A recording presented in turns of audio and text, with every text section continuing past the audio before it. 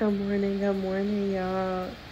Um, I'm just up watching the rain. I've been up since 5 this morning. Um, and this song was playing while I was asleep. It was playing all night in my head. And it's, as long as I got King Jesus, long as I got King Jesus, long as I don't need nobody else. I've been lied on, cheated, talked about, beaten.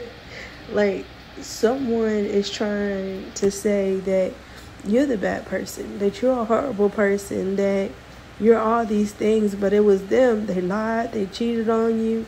This person could even physically abuse you, emotionally abuse you. This person is trying to play victim. And God said, I'm going to vindicate you. Yeah, the Lord said, He's your lawyer. He's your judge. Holy Spirit said, if I'm with you, who can be against you? God said, if I'm standing with you, who can be against you? There's no one that could come against him. He's all knowing, all powerful.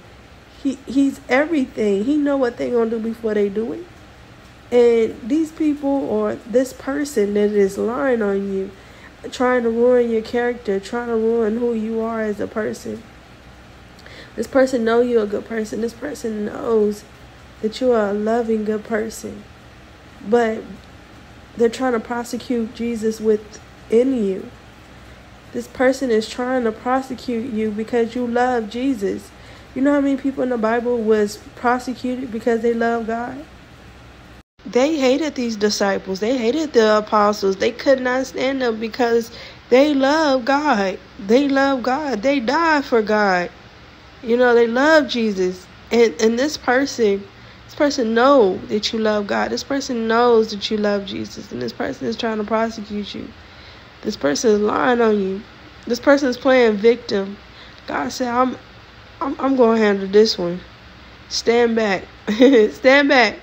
I don't know why I just got that, like someone holding someone back. Like, you stand behind me. I got this. You stand behind me.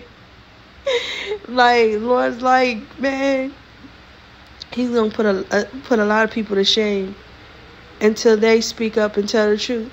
He's going to break them until they tell the truth. And they're going to confess. Confess with your mouth. I'm also getting,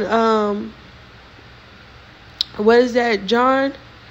I can't remember the scripture right now. But in John, before he was baptized, he said, you got to confess with your mouth your sins before he can forgive you, before the Lord can forgive you. You got to say it out loud. Tell the world what you did. Tell them how you did it. And tell them how God is going to forgive you.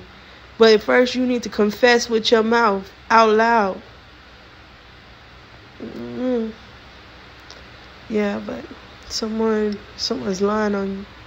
They lying on you real bad. They're trying to destroy your character. And God's not having it.